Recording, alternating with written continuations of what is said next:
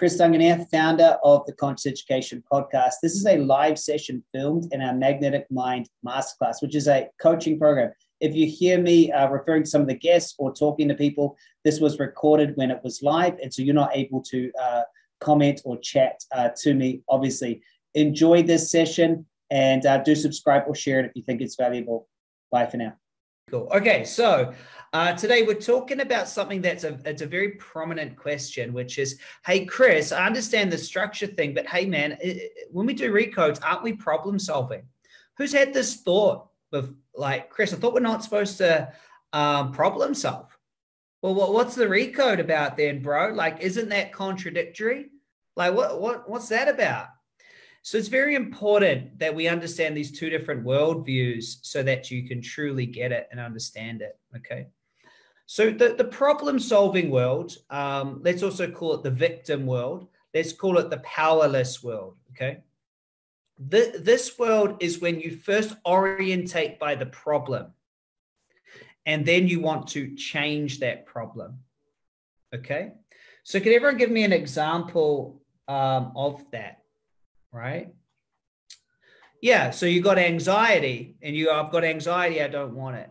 Yeah. Or I've got negative thoughts and I want to fix those negative thoughts. Yeah. I've got this health condition and I got to fix it. Yeah. So you first orientate. See, the original thought, the seed of all the action has first planted the problem existing. Okay. So that's the problem orientation. Now, the problem with the problem orientation is that the problem was the seed that motivated the action. Okay. So as soon as you get a little bit away from the problem, you have no more motivation. So if over here is what you want to be, healthy, and over here is the problem, and you go, I'm unhealthy, I'm going to do something. You move, you get motivation, you get to about here, and then this motivation isn't as strong anymore. So you stop doing the action. When you stop doing the action, what happens? You end up back in the problem. Make sense? And so anytime you start by looking at the problem and trying to get away from it, you're going to find yourself get about halfway towards it, and then something will turn up to reinforce the problem, because the problem has been decided that it's real in reality. Okay. You've given it energy. And so what happens is you have to find another problem to keep being motivated. And it really confuses people because they say, well, Chris, why would I want to create money if it's not going to make my life better? And why would I want to go, like, all the things I think I'm going for just to solve problems? And I'm like, I know they are. See, the difference is you go, you know what? I want to create this beautiful life. And when I choose this amazing home. I choose to live in this, and I choose it. And then you say, what do I need to do that? I need to create money. But this way, you've planted a forward-focused, action-orientated end result. It's an end result that is independent of any problem. I just choose to have a healthy and vital body. Why? Because I would love that. Not because there's something wrong. You see? Now, the action could actually be the same, okay?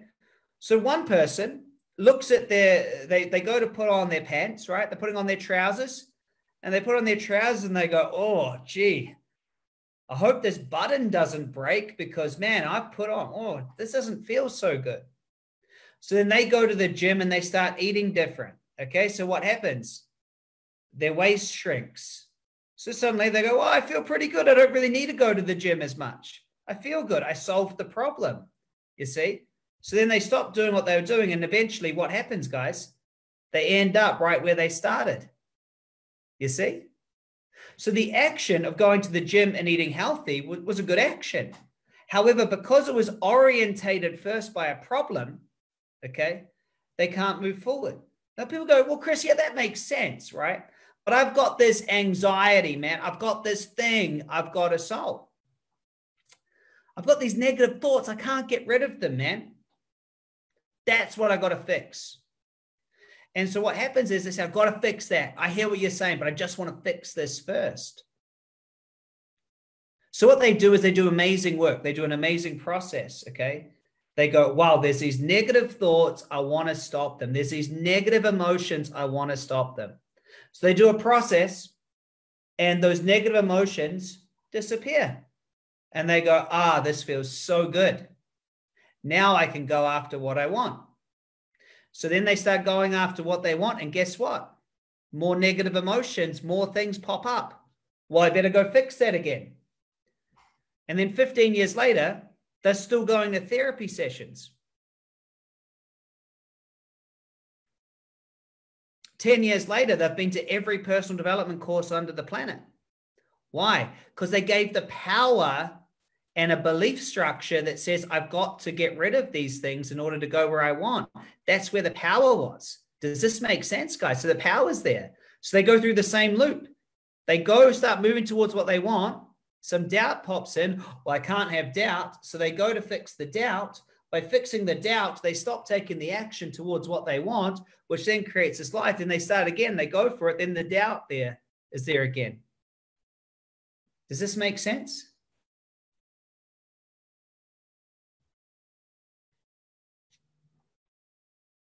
Does this make sense, guys? So do you see that reality? So that's problem reality. Now it's very different, but it's all where you start from.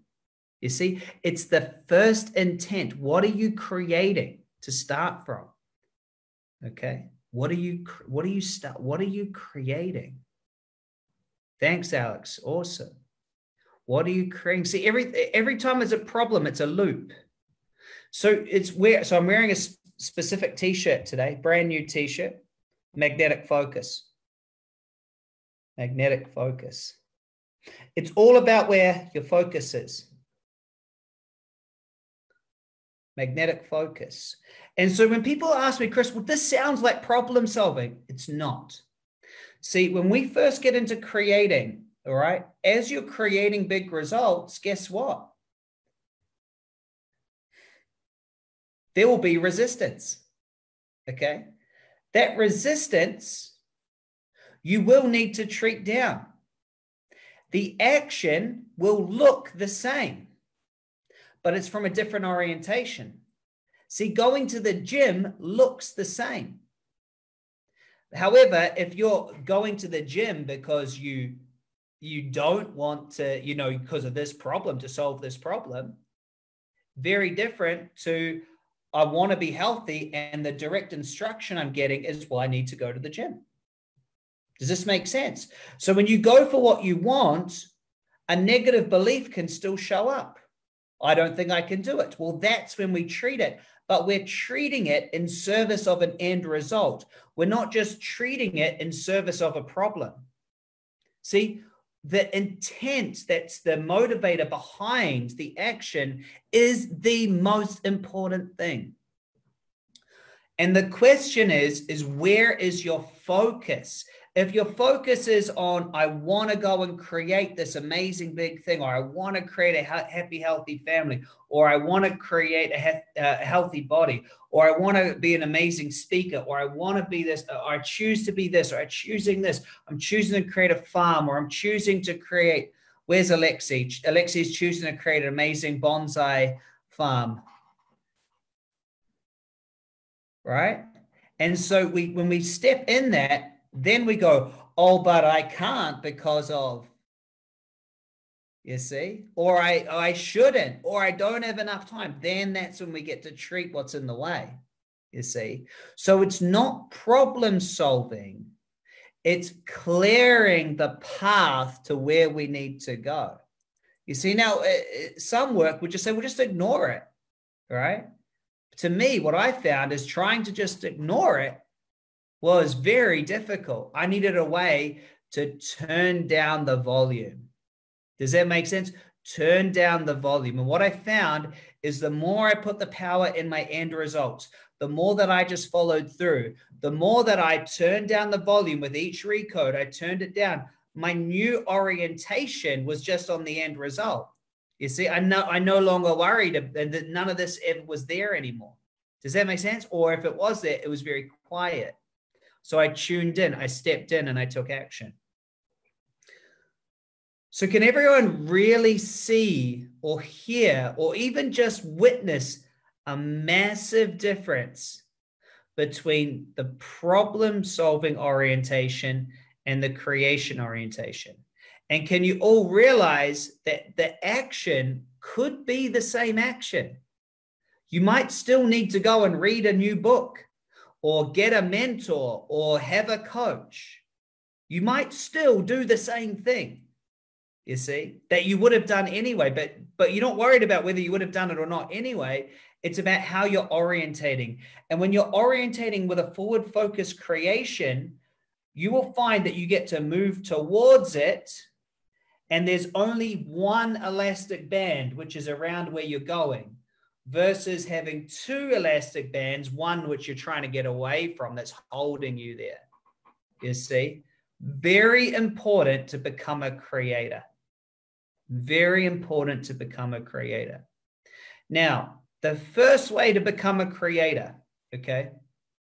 The first way is to make sure that you're orientated into the predominant creative force in your life. This is the first step, okay? The predominant creative force, what this means is you don't have moments where you're not in charge of how you're feeling. When you're the predominant creative force in your life, everything or anything can be going wrong, and you're like a stoic, just choosing how you want to feel. You're smiling when things aren't turning out the way you want, and you're smiling the same when they are turning out how you want. You don't change. You become the predominant creative version of yourself. You become the creative force in your life. Does this make sense? That is number one.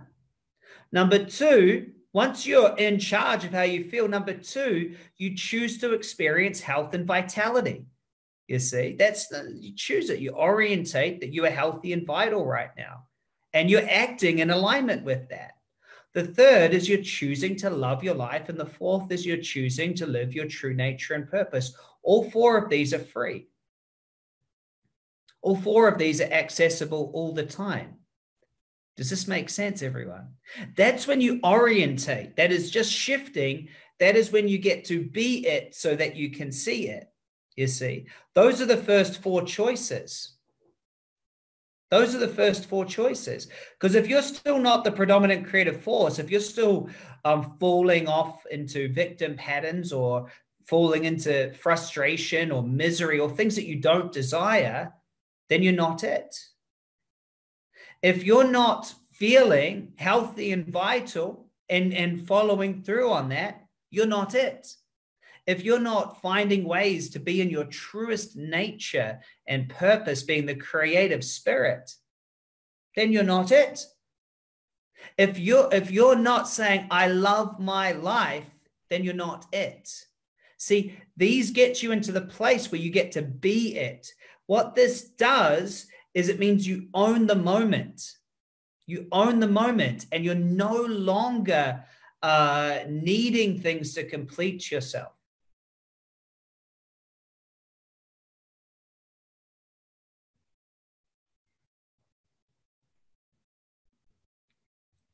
Ryan's got a good question. How do you stay with that resolve when tangible elements in life and business are spiraling down? Yeah, it is not easy. It is not easy, but the biggest gift I ever got was, my business partner had died. I'd lost, my whole business had fallen apart. I had to borrow money from my mom. Harriet and I were fighting. Just everything went wrong. And, I was sitting by this lake. I was living For the time I was back in New Zealand. I was living with a friend of ours, and so while everything was getting organized, trying to fix everything. And I just went down, and I remember sitting by this lake, like hundreds of thousands, nearly 1 million in debt, just so much noise and pressures and, banks and lawyers and clients annoyed, just everyone was annoyed at me or us. I mean, it was just, and I just sat there by this lake, and I just remember going, is this the worst it could get? Because here I am, and there's a free lake I'm sitting next to, and look at this moment, and I cried. I cried because I was like, oh, okay.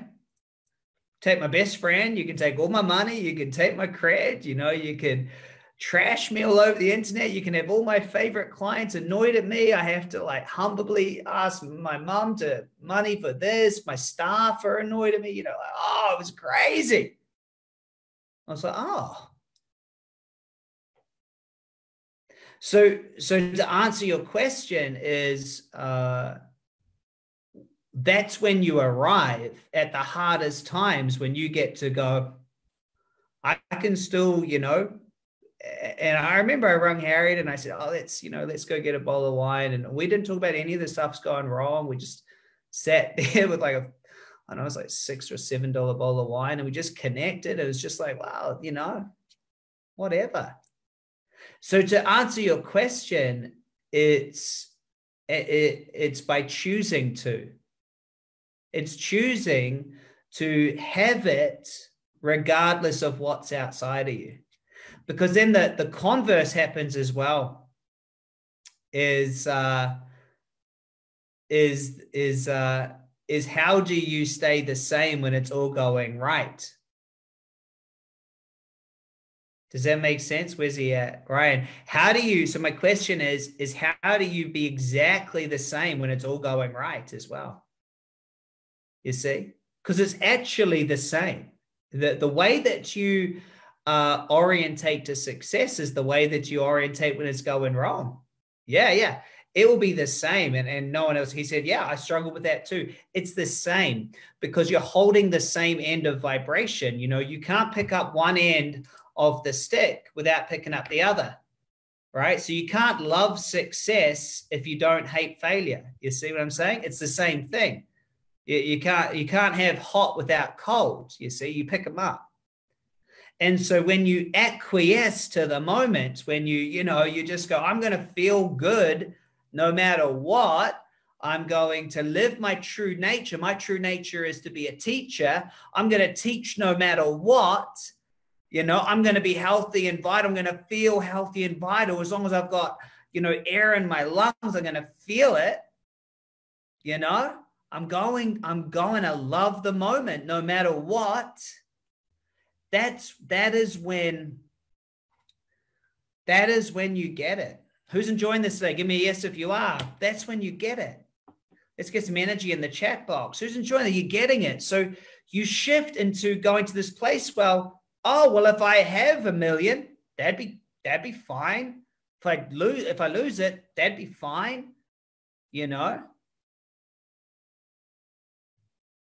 It's like the win. It's just, you just be it. And when you be it, you're just, it's just these extra fun games, these fun things or whatever, it's like, you just get to, you get to be it, and that's when you're the powerful creator. Hey, and that's when you're a powerful creator. That's when you're like, oh, wow, cool. I'm a creator now. I'm a creator. And when you're a creator, you already got it. So now you're simply just creating because you choose to. Does this make sense? You're just creating because you choose to. Oh, cool. I choose to create. So I'm choosing to create this huge conscious education company, right? Conscious education company. I'm choosing to create that's what I'm choosing to see. Just choosing it, doesn't change me at all.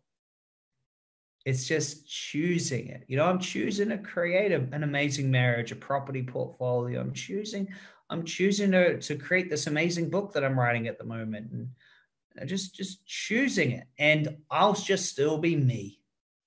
I'll still be me, and I'll still have all the normal things. And that's what's so important about understanding the shift in orientation.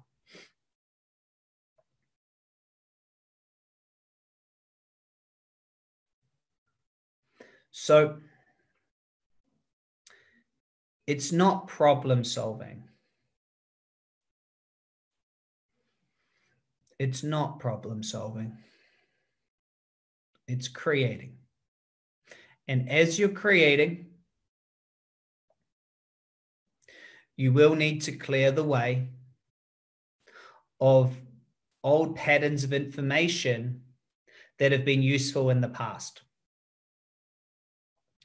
Beliefs are just decisions that were useful in the past. I want you to just own that for a second. Beliefs are just decisions that were useful in the past. It's just past information. If you were 7 years old and you made some amazing art and you ran home and you said, Daddy, look at this art I made. And he's had a bad day at work. And he looks at you and goes, why are you wasting your time on that? That will get you nowhere. Go and do your homework. Throws it aside.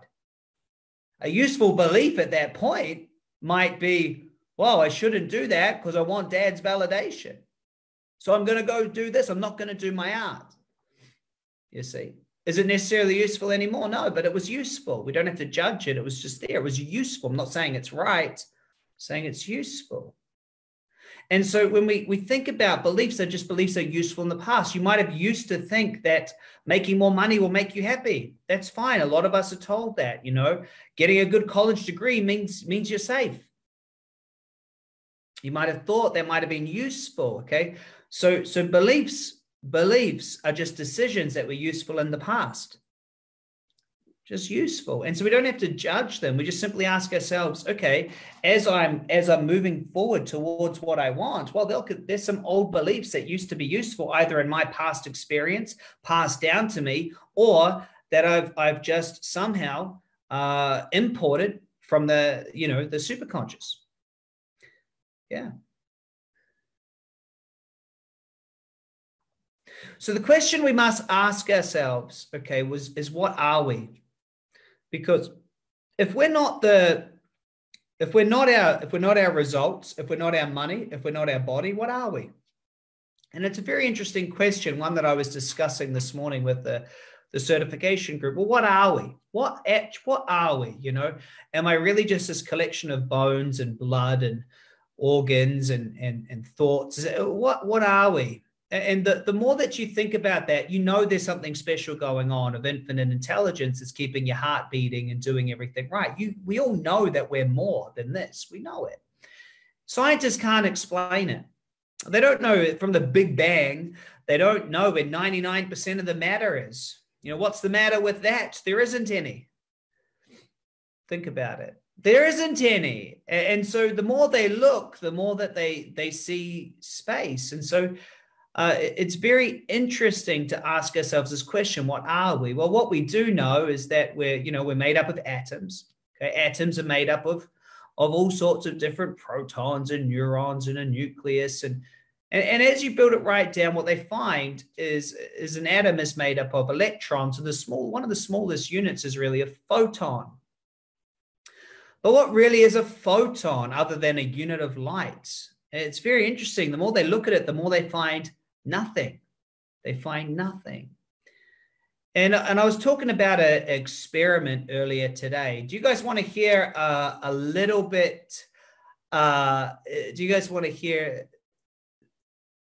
That's a very interesting question. I can't avoid this question. Do you worry that the flow will get boring? It sounds lovely, but I want to keep creating. And it seems it takes resistance to create. The identity has all sorts of really messed up beliefs, like flow is boring, and that if I don't have problems, how am I motivated? And all sorts of these things, all sorts of these things that it wants to hold on tight to its worldview. Creating is the most inspiring, fun thing. Imagine if you lived in a worldview that without resistance, life is boring. You see, as whenever you're creating, when you're in flow, when you're going for things, the excitement and joy and wonder of turning thoughts into things and making this and creating that is so much fun. It's so much fun. And it's the way we're supposed to be orientated as adults. Well, not all, as magicians, really. If we really think about it, I mean, if you go into it as true, it's not this knowledge that I'm talking about is never really been taught openly. Hey, really, where I get a lot of my information from is very, very, very hidden places. It's it's very interesting, but at the top end of creation, people that are really building this planet and have this information is there. And so it's so important, hey, that you really go, wow, isn't that an interesting belief? Especially from someone as powerful as you. Isn't that an interesting belief to be there? Let's create, let's go for it. You see the worry, but what if it's boring? See how much like fear there is about just being a creator, just going for it, What if it's not? What if it's just the most exciting thing ever in the history, So we go for it. So when we think about what we are, we break it down. What they find is that really we're nothingness. There's nothing there the more they look at it. But I want to share an experiment, or who's heard of the double slit experiment before? I was talking about this earlier today, so it's going to be easy for me to reshare it. If you haven't heard of the double slit experiment, it's about 100 years old, okay? It's about 100 years old, and it helps us to understand what we are, okay? So at the smallest unit of what we are, we're made up of photons.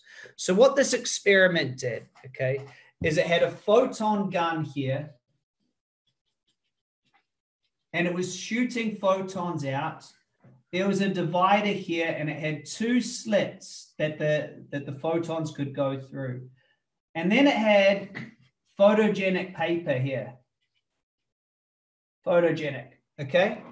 And so what happened was they fired the photons out, okay? And if they closed one slit, what happened is they would get what you'd expect shooting a photon. You'd get a line of photons here. And then if they closed the other one, they would get a line of photons here like this, okay? And it was all very obvious, okay? It was all very obvious. Now, what was interesting is they went, oh, okay, so photons it must be one of the smallest units that we have, smallest units of matter. And so something interesting happened, okay? When they stopped observing it,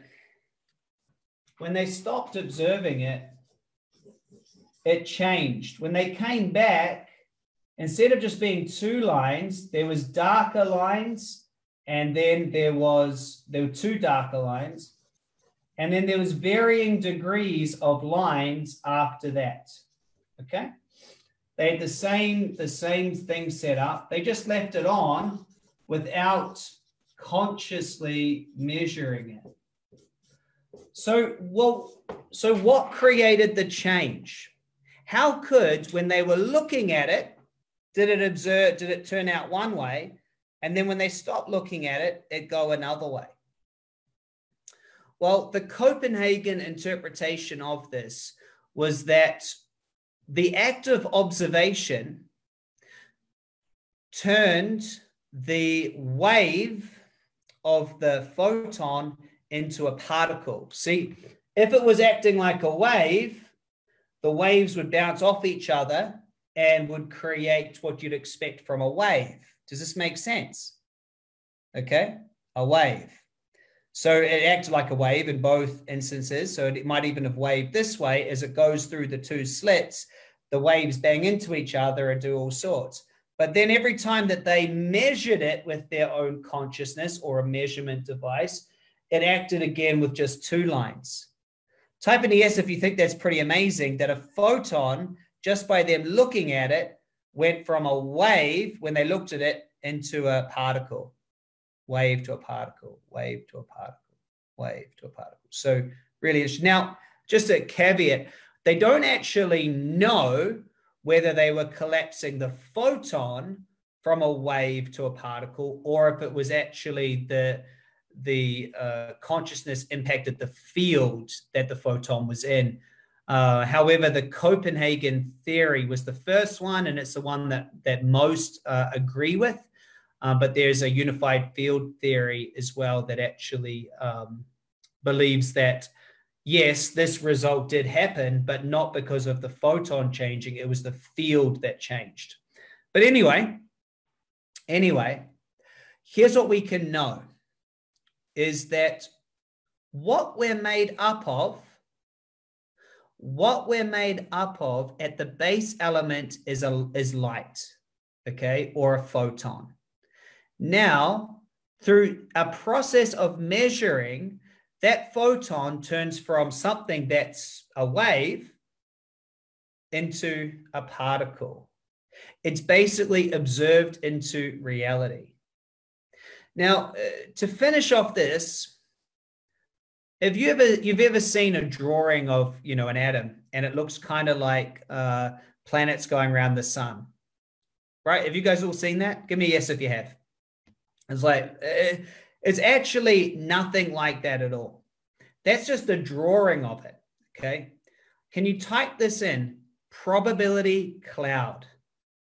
Probability cloud. What it actually is a probability cloud of all sorts of different places it could be, and then when it's looked at or measured, it actually collapses into a particle. So what you are at the base of all the base units, you are an energy signature. At some level, you are nothing but a creative energy force that something known as consciousness has observed into physical reality. What is that something? What is that something? That something is different for all of us, or we'd all look the same. See, it's collapsed light to turn into what we call Chris Duncan, what we call you. It's collapsed it. So this is called collapsing the wave function. Okay. What you are at the base of all the base is actually unlimited possibilities of light until the superconscious has decided this is the way to be. At the base of everything, what first creates it all is the field. The superconscious field takes you from unlimited wave of possibilities and collapses you. See, the superconscious is information. It's insight. But you know what it is? It's instructions. The superconscious has instructions passed down through your family genes, passed down through the humanities or humans superconscious field into an exact particle, which is you. That makes up you. So when we make huge shifts and huge changes, what we must go to is we must go to that set of instructions. We must go to that set of instructions that's collapsing infinite possibilities into you. And those infinite possibilities, when I connect to your superconscious, takes this whole amount of possibilities and says, this is what it is. And then what we do is we go out into the superconscious and we say, hey, that belief there about money being hard, let's shift that. Does this make sense? Let's go here and then let's shift it. Now, can you see how this isn't problem solving? You're a creative energy source. You're the creative force.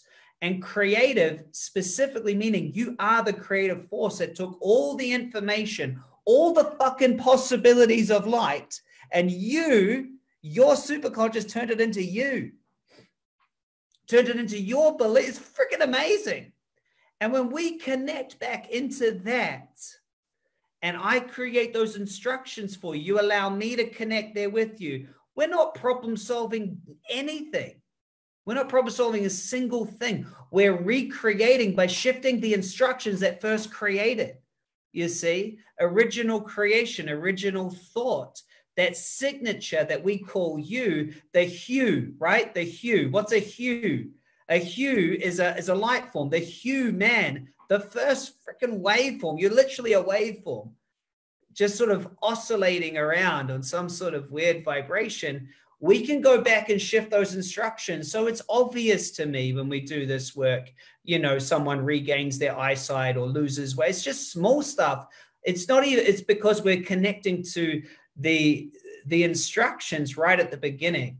And so it's simply just trivial. These little problems that we think are problems, they're actually just our unconscious following the instructions. It's actually just the unconscious following the instructions that have been sent to it. See, the unconscious it's just doing what it was said. It got given these instructions. It built a body based off the instructions. And then it had experiences. It got a mother and a father. And it realized I need to do this to get mom's love and do this to get dad's validation. So it got more instructions. And so it followed those instructions. And then it got told, hey, don't do this. And so it followed those instructions. And thinking for yourself, don't do that. And imagination, don't do that. So it followed those instructions and followed those instructions. And then we become adults and we go, hey, unconscious, stop following the instructions that we told you to follow. And we have this cognitive dissonance where we want to make more money, but our instructions that have been given to our unconscious are simply in opposition to that. And so then we create a whole idea that we're going to try to go and fix it instead of going for what we want and just shifting and changing. We don't need to throw the baby out with the bathwater. There's only certain things we need to shift or change to create. And once we do this, we shift through the wizard's gate. We accept the call for, we become a predominant creative force in our life. We literally live our true nature and purpose. We choose that we are healthy and vital. And we choose to live that true nature and purpose. And then we go for it. And then we go for it. And that is what this world needs. I don't think that it's a mistake that at the same time, the world is going through such pain that at the same time, this level of work is being released to the masses. Because the books that I read and I'm listening to and the people I'm talking to, they keep on saying that this was secret and this thing, and this was never shared here. And this is what you get at this degree of this thing. And this is what you get here. And they're explaining it all that used to be so hidden. And now it's saying, this is it. This is how you create. So I think it's all just absolutely perfect. And so when someone says to me, Chris, isn't what you're doing problem solving? I just say no. Usually, I don't have 40 minutes to explain it. It's creating, because all we actually ever are creating. All we ever are creating. And so the choice is yours, right? Captain Planet. So it's just choosing. It's just choosing. You are nothing but a photon of information that's collapsed itself from all possibilities into a certain structure of energy that's dancing its way through 80, 90, 100, 120 years of experiences just to return to possibility and start again. And so it simply doesn't matter. It doesn't matter. It's funny that we say that. It doesn't matter. It doesn't light. Which option you choose or experience, the superconscious is simply just a field of information that's there to give you whatever you choose. And having a working connection or working relationship with the superconscious is the most important thing you can do if you want to create a life you love. If you want to create a life you love. So it's very, very, very important. So here's what I want us to choose. Choose to be the powerful creator of your own freaking reality. Accept that on some level you've created everything. If you don't accept that you've created everything up until this point, you're simply denying that you are the superconscious. If you don't accept, and I really want you to hear this, if you don't accept that you've created everything up until this point, you're denying that you are the superconscious. You see? So it's time to choose to live from a new orientation. Everything's absolutely as it should be. Absolutely as it should be. How do I know that? Because it is. And so it's our time to choose. It's our time to choose.